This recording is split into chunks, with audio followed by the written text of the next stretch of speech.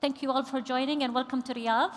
So basically, I will start with, just for the sake of time, I have to declare that we have such esteemed speakers and panelists with us, expert in the field of research development. Their CVs is quite heavy, but I will try to summarize them in just a few sentences for the sake of time. So Professor Mazen Hassanein, we're going to start with you. Professor Mazen is a highly esteemed surgeon and the managing director and co-founder of SaudiVax, which is a biotechnology company that is focused on the development of high quality and affordable vaccines and biopharmaceutical localized in Saudi Arabia. So Dr. Hassanein will share with us the current effort and activities at SaudiVax and how would this program will support the ambition of our nation's vision in vaccine development. The floor is yours. Thank you. Thank you very much. Is this working? Yeah? So thank you very much for the invitation. This is a real pleasure to be here with the amazing STEAM panelists. We're a typical biotech company. We started licensing few intellectual properties in vaccines developments and biopharmaceuticals, mostly from academia, both national and international. The beginning was hoping to go through rounds of funds to develop the products. Initially, we really outsourced a lot of the activities to CROs, mostly in North America. Okay. Now, with time, we're trying to localize some of that development in the kingdom. So we worked closely with since our presence in Jeddah, we worked closely with both King Abdulaziz University and KAUST. We benefited from both the protein analysis capability at the core facility lab and also from the process development lab and testing at King Abdulaziz University.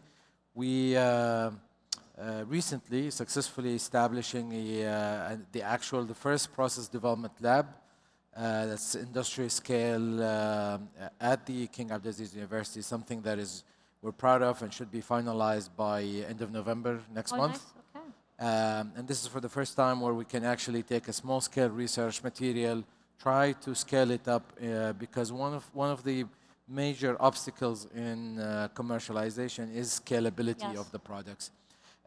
We do some in vitro testing, some animal testing in-house, also mostly in collaboration with also the animal house at the university. But we also outsource to other CROs, especially when it comes to PK and PD analysis in North America. Hopefully, with time, we'll localize that too. And at the same time, in parallel, we're establishing our own manufacturing facility to do an actual GMP manufacturing. Right. It's a lot of work. Good news to hear that SaudiVax is becoming more active in vaccine development. We're looking forward to seeing the output soon.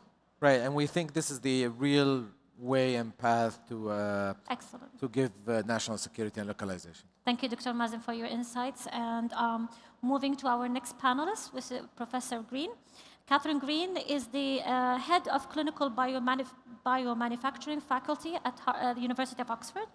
Her team supports academic and clinicians to translate innovation to clinical use. She has been manufacturing vaccines and aiming to prevent many global diseases, many viruses, not limited to malaria, TB, Zika, MERS, etc. It's a very long list, Professor. And she was among the first team to develop the first batch of AstraZeneca vaccine. Thank you very much, Professor Green, for being with us. And for your insight, I really want to know how the academic would help in the vaccine development and how would they facilitate the partnership with the private sector. If you can share with us any success stories or so. Yeah, I think we have a unique role to play, academia, in vaccine development, partly because there are challenges in the pharmaceutical model for vaccine delivery when the expectation is that you can manufacture vaccines for $1 a dose. And that's a challenge for anybody that's coming into this sector. So I think there is space for academia to de-risk projects, for innovation to come out from the great resources we have in universities such as in the UK or here in Saudi Arabia, and translate those for the first time within academia, demonstrate they have the potential to be successful, and then they can get taken on perhaps by a biotech or a spin-out or a large pharma company. And that's what we did with AstraZeneca for the COVID vaccine, but is also what we've done for other vaccines. So our malaria vaccine started in Oxford and then now is being manufactured in Serum Institute India and is being deployed via WHO programs across Africa now. But also our programs for Zika, for chikungunya, for plague, for MERS, start in academia, prove that they work, and then hopefully we find ways to get them out to the world with private sector investment. We know that vaccines have to cross borders, yeah? Pandemics are, by their nature, international, and universities are very good at encouraging global collaboration. 50% of the graduate students at Oxford University are not from the UK, so we bring the talent in and we train them up and then send them back out into the world. That starts these networks of collaboration, which then I think we proved during the pandemic. International collaboration is everything. AstraZeneca demonstrated to get global equity of vaccine delivery, you need to manufacture on multiple continents in multiple places to prevent the risk of vaccine nationalism and vaccines being stuck within borders when pandemics are crossing them. I think academia can play a good role getting started with that process, and then we have to at some point hand over to the private sector for delivery and deployment. I absolutely agree with you, Professor. It's actually, science has no borders. Yeah. And I think we all play a very vital role, and we need to collaborate. And one of the great examples that I've seen in your leadership is the Vax Hub. So Vax Hub is a kind of network bringing academia and the private sector.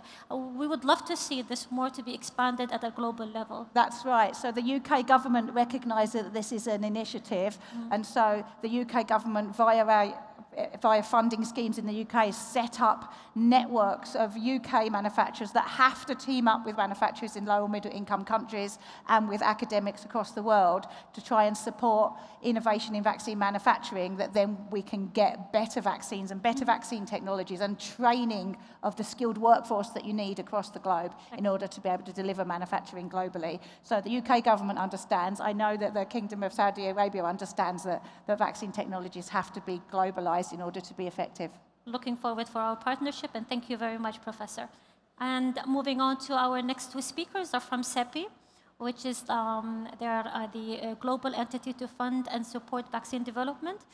So we'll start with Dr. Matthew Dunham. He's a biochemical engineer with 25 years of experience in vaccine and biopharma industry, working on therapies for infectious disease, hypertension, inflammatory, and oncology.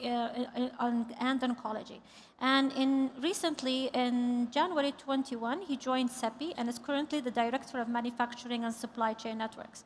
So Dr. Dunham will share with us how CEPI can build this multi-sectoral opportunities of partnership. And you could help us guide us with the current situation here in the MENA region. No, thank you very much indeed. And Dr. Maha, thank you for that kind introduction, and of course to the organizers for inviting CEPI and myself and Samia to speak today.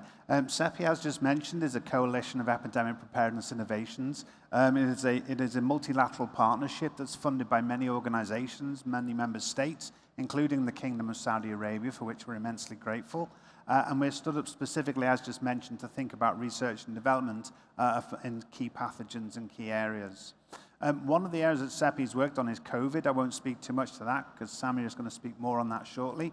But one of the lessons learned from COVID was that the urgency really moving forwards is to geodiversify vaccine manufacturing, to ensure that vaccine manufacturing is occurring in regions and locations largely underserved, let's say, in global south or low middle income countries. And this facilitates not just the agile supply of vaccines within those regions, but the vaccine uptake as well. There's less hesitancy and less reluctance, as it were, to use those vaccines.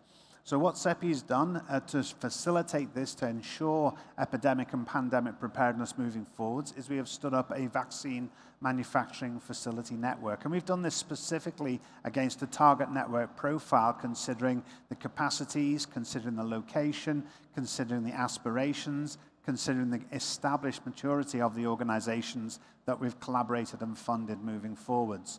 To date, we have 5 facilities globally. The first was Aspen in South Africa, We have Institut Pasteur Dakar in Senegal.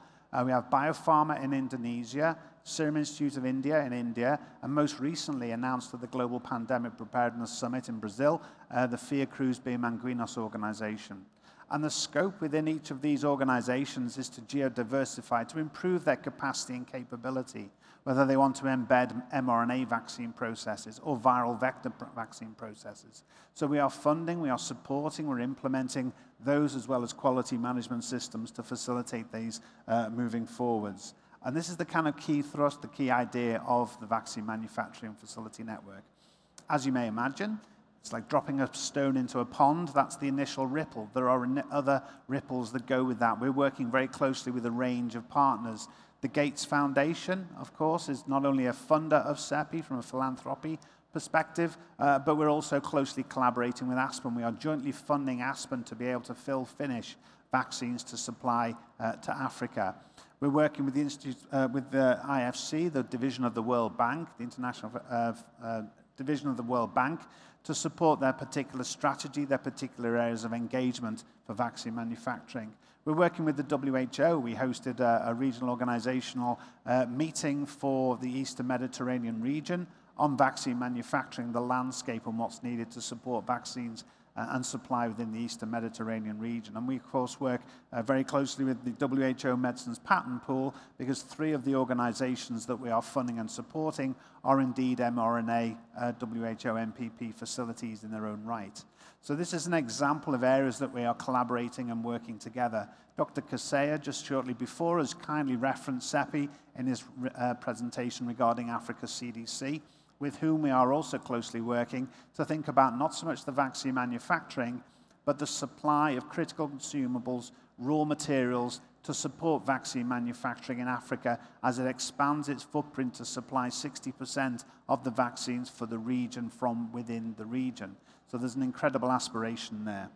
So just to try and summarize, we are trying to pursue facilitating improved agile response to epidemics and pandemics moving forward, particularly in the global south, the underserved regions, a lesson learned from COVID, and through that improve the public health security and the availability of vaccines, equitable access to vaccines, particularly to pathogens endemic within these regions. Lassa fever, for example, in the region of West Africa, out of the facility IPD in Senegal moving forwards. That's the ultimate aspiration of the tech transfer that we're working on there.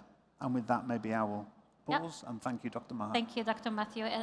Very insightful. Thank you very much. And I think we're looking forward to seeing the partnership of CEPI with the MENA region in the production of... Actually, the COVID, we've learned a lot. We learned that multi-central partnership accelerated the vaccine development. We saw how the COVID vaccine was developed within 6 months because people got together. So we hope to see this more often. Mm-hmm. Okay. And we'll move on to our last and final speaker is Dr. Samia, also from CEPI. Dr. Samia Said is a biomedical scientist who has the last 3 decades has led the research and policy engagement in pharmaceutical R&D and innovation, with a focus on access to vaccine, therapeutics, and diagnosis for global health. Samia is currently senior advisor to the CEO and has been involved with CEPI since the founding of 2017. Welcome, Dr. Samia. So Dr. Samia is going to share with us how CEPI can create global partnership opportunities for vaccine development, and especially again here in this region. Thank you, Dr. Maha, for the invitation. Really exciting to be here and see all the energy, especially there's a focus as well on innovation at the Global Health exhibition here in Riyadh. So delighted to be here. Just picking up a little bit on the title of multi-center partnerships. And I think that the key lesson we learned from COVID is, as colleagues have said on the panel, is you need to have capacities in every region in the world. And building networks that are connected, that can do knowledge and technology transfer amongst them is really important. And during COVID, one of the key important things that CEPI fostered was to build a central lab network around the world. And now we have partners in every continent, at least one in every continent around the world. And the aim of that was to try and create some standardized and harmonized tools and assays that were accessible to any researcher in the world that was working on developing COVID vaccines, because the point here was to try and make sure we had same tools to assess different vaccines and how they were creating an immune response and comparing them. And building on that from the COVID experience, this lab network is now established, and it tries to create assays and tools for vaccine developers across a whole range of emerging infectious diseases. So that's a legacy, an important legacy. Now, what was also really important in terms of multi-partners during the COVID response was that it became very clear that we needed to have an end-to-end view and capacity, and bringing partners that had experience across the value chain of vaccine development together to look at how do we incentivize the R&D and de-risk it by creating a pooled fund, which was CEPI, to try and create a portfolio of vaccines. But at the same time, we needed to have people that were thinking about the procurement and making sure we understood the supply and the needs. And then that was Gavi, our partner. And then we, of course, needed the WHO there as a normative body that was saying, okay, we didn't have billions of vaccines at the beginning, and we needed to take time to scale up some of these new platforms. We needed an allocation mechanism based on the highest need, highest burden, so healthcare workers in the front line, over 65s, people with pre-existing conditions had to get those first. And then, of course, we had UNICEF there, who had expertise on delivering vaccines on the ground from their routine immunization program. So bringing those partners together and working together was critical, really, to try and make sure that we got, in the end, over 2 billion doses out everywhere around the world that really needed them, and that there was some equity. It didn't happen as fast as it could have done, and that was in part because, unfortunately, some of the high-income countries had already purchased that limited vaccine manufacturing capacity. So clearly the vaccine manufacturing capacity around the world wasn't there. And so these ideas now, Professor Green, Matthew's team, trying to create those capacities, manufacturing capacities, inshallah,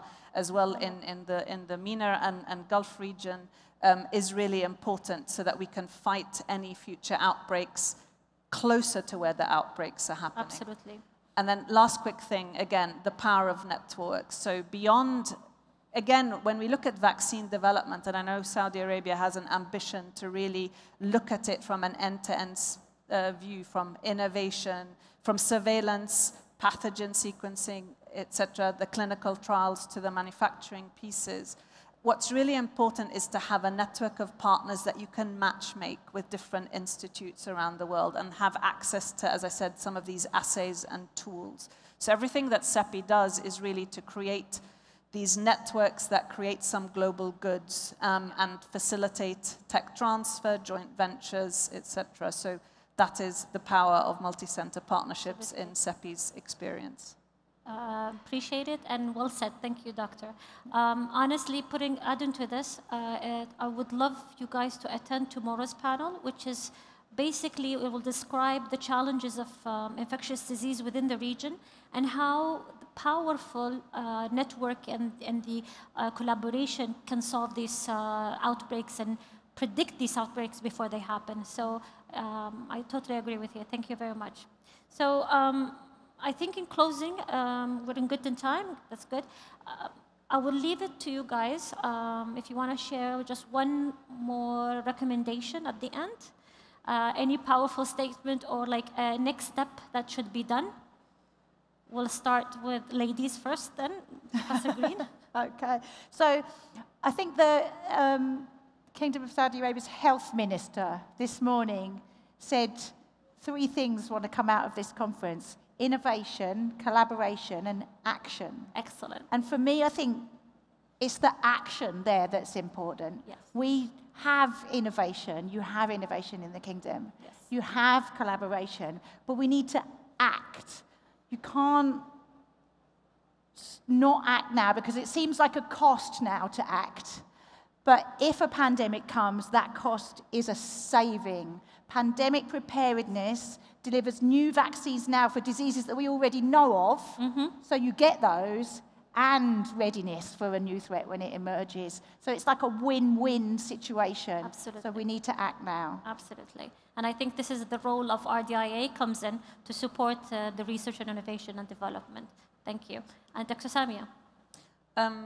Maybe it's a similar theme in terms of acting, but it is about preparedness, that you make investments in innovation and you make investments in having people practice on the new vaccine platforms like our mRNA or vector-based platforms that were validated during COVID. And they have to practice on maybe some of the childhood vaccines, diseases that we know, in order that if a new pathogen does come up or a Marburg shows up in Rwanda for the first time, that there are capacities on the ground. We're ready. Including the enabling capacities. Yeah. So the regulators need to be exposed to sort of how these platforms work so that when new pathogens or disease X, which was our COVID, comes up, they can quickly sort of assess data and help the scientists move forward, right? And design clinical trials that are fit for purpose and can accelerate in a safe way without compromising safety. So preparedness investments in innovation, in regulatory science, in manufacturing innovations as well, that is really key if we want to be able to really stem future COVID outbreaks. Thank you, Professor. Professor Mazen, would you like to add something? Sure.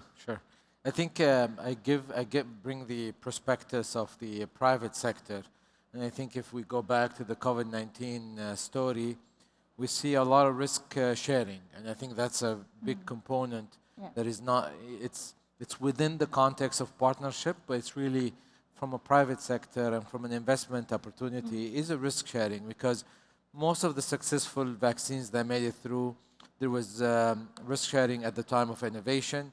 There was risk sharing at time of research development, and there was risk sharing at the commercialization with advanced purchase, both from Gavi, CEPI, or from governments. So I think that risk sharing has been tremendously important to push the pendulum very quickly, because from a private sector perspective, they would like, especially in early development, they would like to support and help the pandemic preparedness, but at the end of the day, it needs to make sense from a financial perspective. So I think that is also a model that needs to be established. We need to find this right balance between the two, yes. Absolutely agree. Thank you, Professor. Dr. Matthew?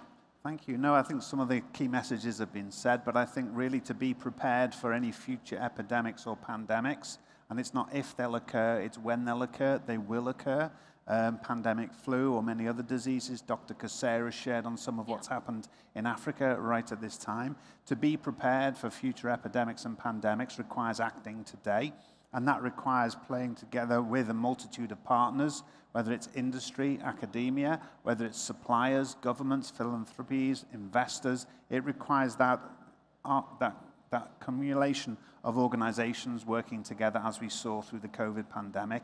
So I'm going to leave with a kind of famous kind of phrase. There's 2 times to plant a tree. The first is today, and the second time was 20 years ago.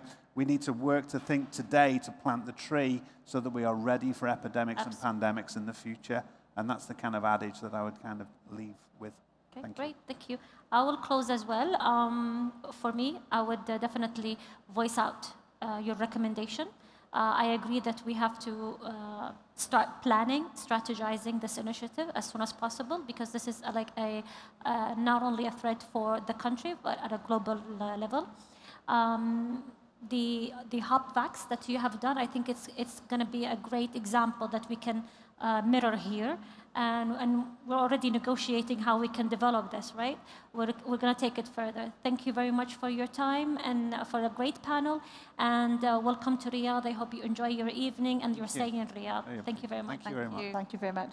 Thank you.